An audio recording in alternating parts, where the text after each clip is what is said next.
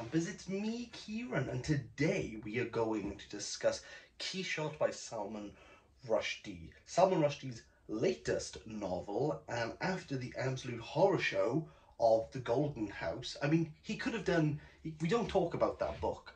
We don't talk about The Golden House.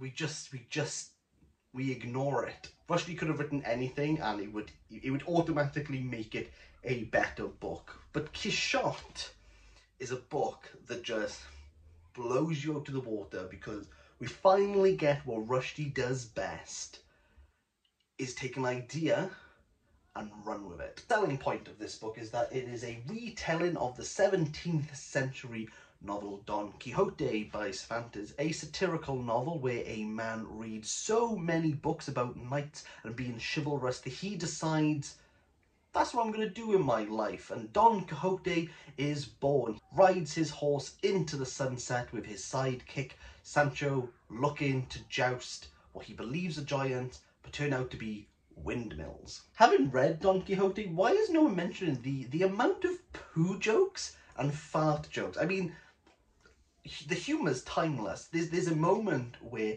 Sancho and Don Quixote are around a campfire and the climax of that chapter is Sancho farts in his face. There's another bit where they go to a bar, yeah, like a tavern. They get into an altercation and then end up just throwing up on each other.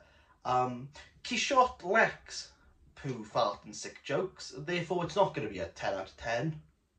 You've read Don Quixote, well done, you'll pick up a few more references. If you haven't, don't worry about it. All you need to know is that we're going to have a man who's caught up on something and starts his quest, and that is Quixote. It's worth noting that within the preface, Rushdie tells us that the pronunciation Quixote comes from the French pronunciation of Quixote, and that is what we should call his character. So who is Quixote? Quixote, when we first meet him, is not Quixote. He is Ismail Smile, which literally translates to as smile, smile. Having a few altercations in his life, but benefiting from nepotism, Quixote becomes a travelling salesman of Big Pharma, unhappy with his lot. He feels as though he needs something to fixate on, something to give him meaning and purpose. And what is that? Yes, people, it's us all at the moment.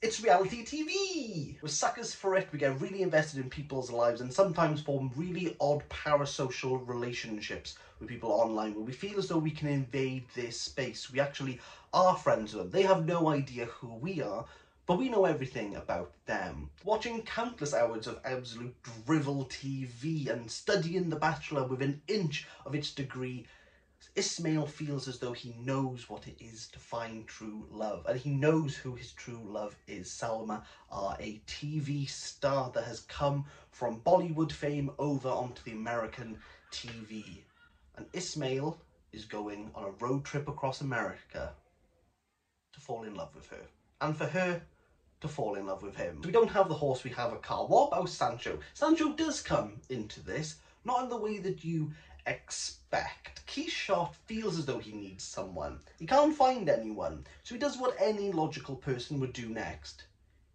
Just makes them up on the spot, and there from his imagination, embodied into a being that wants to be a real boy, we have Sancho. Yes, an imaginary son who knows everything about his father, because Sancho's thoughts are all of Quixote's thoughts, and there's no separation between the two. But Sancho wants to become a real boy. He wants a consciousness of his own. He wants his own memory, his own experience. He wants to be separated from the creator. And so he does. Can he find someone? No, because he's imaginary. So what does he do? He imagines someone. Wait, what's going on? And this is where Salman Rushdie can take something, run with it, make it absolutely madcap, and you just go along with it. Because we have Jiminy Cricket as the imaginary son of delusional Quixote consciousness, who speaks in an Italian accent. Okay, let's step back here. Salman Rushdie is writing a retelling of Don Quixote as the retelling of Don Quixote is retelling Pinocchio? No, because Salman Rushdie isn't writing Quixote. Oh, hang on, what's going on here? Let's have a quick water break before we crack on. Enter Sam Duchamp, a writer of spy novels who has made a fairly good living from writing, but has some difficulties in his personal life that he needs to sort, predominantly the lacking relationship that he has with his sister. And Duchamp feels as though if he writes Quixote, he'll be able to find the answers that he cannot find within his life. Hold up, my ginger-bearded fellow, you're telling me that Sam Duchamp is trying to find answers to his life, so writes Quixote, who is trying to find answers to his life, who's imagining Sancho, who's trying to find answers to his life, and Jiminy Cricket is an Italian cricket who's the consciousness. Yes, but you also forgot that Salman Rushdie is writing about Sam Duchamp trying to find answers to his life.